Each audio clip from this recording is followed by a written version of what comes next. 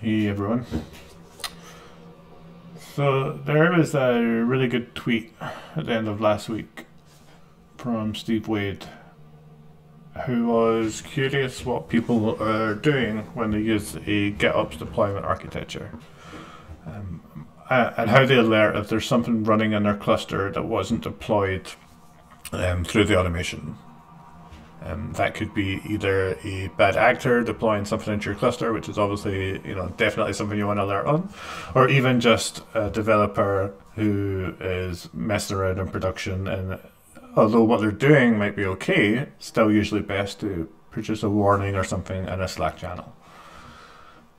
And what I replied with was how I would do this, which is what I'm going to try and demonstrate just now.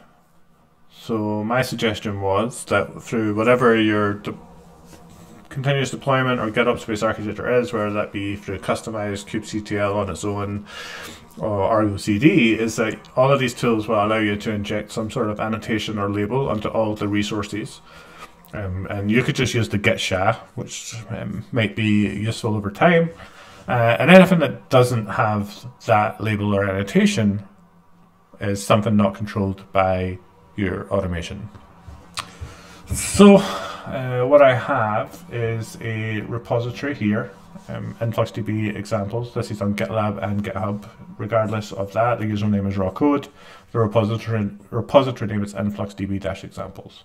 And inside of that, there is a Kubernetes folder, which is a demonstration of how to use InfluxDB for complete monitoring experience of Kubernetes. Now, there's a couple of caveats to the demo that I'm doing just now, and the first one is that I'm having to compile Telegraph from the master branch because of a new feature that hasn't hit the 1.13 release yet, but will be part of 1.14. And that is the ability to take the labels from any resource and add those to your metrics that you store in InfluxDB. So here I'm just saying don't exclude anything and only include the gitops.com/sha label on resources. So this will store all of my pod metrics in InfluxDB and add on this label if it exists. And the automation to do that is here. Feel free to take a look if you wish. Beyond that, I have this Kubernetes YAML, and this is going to create a GitOps namespace, deploy Nginx, and we're going to pretend this was through my automation. So I've added a label here called gitops.com/sha, and we also have a second deployment which does not have any sort of gitops.com/sha, and this is the one that we want to alert on. We want to send some sort of message to Slack that says, hey, this is running in the cluster, doesn't look like it was managed by our automation. So if we take a look at our cluster, you can see on this bottom tab, I'm just port forward into InfluxDB, so I have access to the web interface. And up here, I have K9s, which is just a TUI tool for introspecting your Kubernetes cluster. We can see that we have our Telegraph nodes, which is the one we built for master, running and collecting metrics. We're also scraping Prometheus targets for a different configuration. We also do some control plane monitoring. And then all the other regular Kubernetes stuff you would expect to see. If I come up here, we can take a look at the InfluxDB UI. So I can come into the Data Explorer, and these are all of the metrics that are being fetched by the telegraphs. The only one I really am interested in just now is our pod metrics. We're going to filter by namespace, and we're going to take a look at everything we get back. And you can see we've got some stuff coming through. So if we view the raw data here, we can see the collection interval, we can see the value depending on the field. So we've got some logfs, some memory stuff, etc. If we just go back up to the calling headings, we can see we have container name, we have this label that we're having pulled through by Telegraph, as well as the host, the namespace, the node name, and the pod name. So of course in a real production infrastructure, I would have wider context here with many more columns, but for now this is going to allow us to kind of look at how this would work with InfluxDB. So what's really important now is that we want to be able to alert when this doesn't exist. Now InfluxDB 2 has some really cool features built in for this. and we're going to use one of them called tasks, which is just a Flux script that'll run on any given interval and introspect your metrics and allow you to do something. So what we're having here is we're going to say this is the GitOps alert task. It's going to run every 1 minute, and it's going to look at our metrics and try and determine something.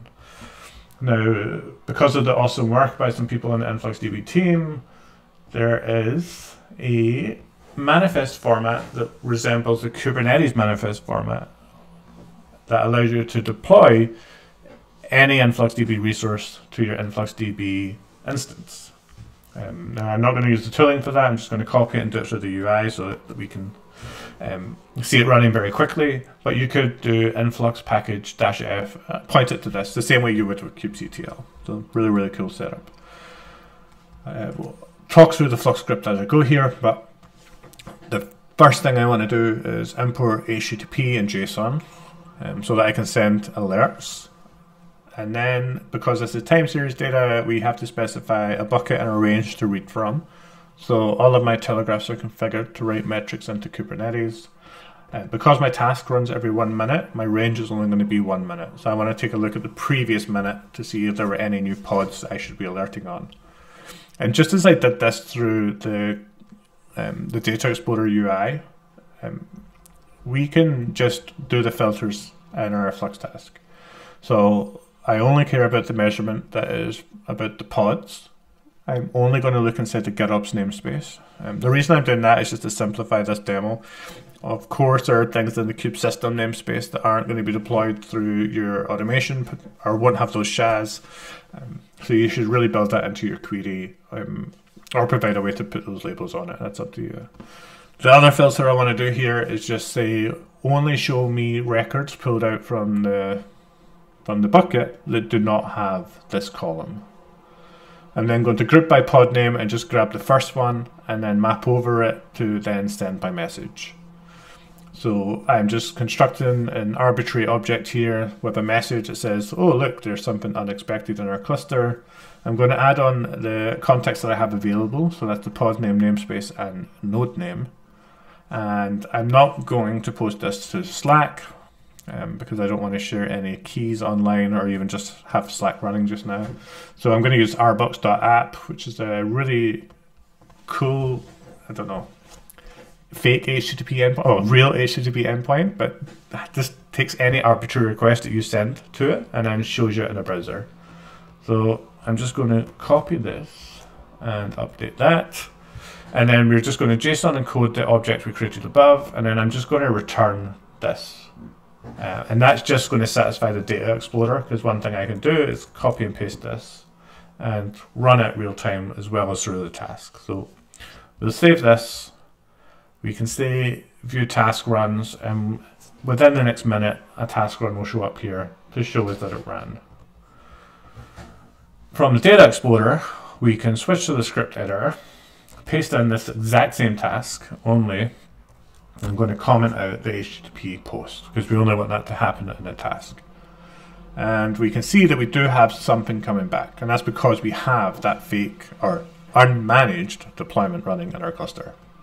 And if we just view the raw data, we can see all the information that we're going to expect to see on our HTTP alert. If I come over here and I hit refresh, oh, we don't have a task run yet, so we're going to have to wait for 1347 roughly. Oh, actually we just caught 46, perfect, even better. And if I jump over here and hit refresh, you can see that our alert triggered sent an HTTP post request to our box, and we can see that we've got an unexpected pod running in our cluster in the GitOps namespace on this node with this pod name. And that's it. That's how I would alert using InfluxDB, the Flux language, and Kubernetes to detect unmanaged resources in my Kubernetes cluster. That's it. Thank you very much for watching, and I'll try and do more of these in the coming days and weeks. Cheers.